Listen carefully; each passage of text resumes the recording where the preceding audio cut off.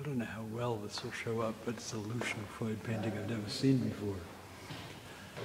It's not in the this large book I have of Lucien Freud's art. So it's his portrait of Sir Cedric Morris, 1940, oil on canvas. And the painter and horticulturist Cedric Morris was born in Sketty, Swansea, studied in Paris.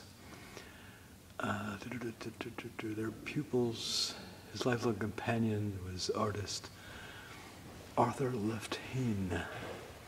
1937, they set up the East Anglian School of Painting and Drawing together. Their pupils included Lucien Freud, who painted this portrait of his teacher in 1940. So Freud did this when he was 18, not bad. And here's a self-portrait by Cedric Morris, who lived from 1889 to 1982, long life, painted in 1919, self-portrait. The year my mom was born. Interesting.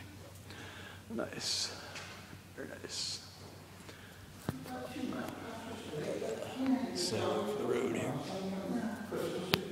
I've actually ascended into heaven temporarily, wandering into the National Gallery, the Museum of Wales here in Cardiff.